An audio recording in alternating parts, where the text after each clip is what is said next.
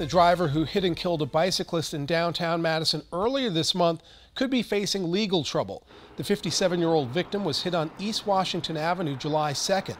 Officers say he was in a crosswalk when it happened. Police did not cite the driver, but now that person could be charged. New at 6, Tony Galley tells us what's changed in the investigation. Staff at this McDonald's restaurant says after David Frischkorn had coffee and conversation here, he left on his bike to be almost immediately hit on East Washington Avenue. Frischkorn's fatality, the fourth this year for either a bicyclist or pedestrian on this thoroughfare.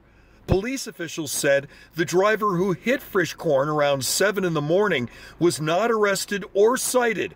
No obvious issue with her driving. But that's changed. Police are recommending the driver be charged with driving without a license causing death.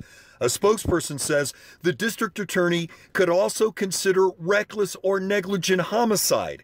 This apparent memorial to bicyclist David Frischkorn joins other memorials on this major thoroughfare, and it reinforces, if there was even a reason for that, the perils of East Washington Avenue for cyclists and pedestrians. A lot of things happen on the avenue. With this bicyclist's death as the result of allegedly suspect driving, Madison Police Lieutenant Harrison Zanders says a common theme continues here. We're reaching out to our partners to come up with better solutions to address this issue.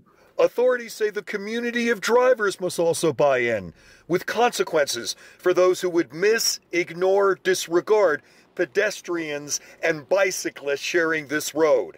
In Madison, Tony Galley, 27 News. Authorities have not identified the 28-year-old driver who collided with Frischkorn. His death happened just blocks away from the hit-and-run death of a pedestrian 5 days earlier.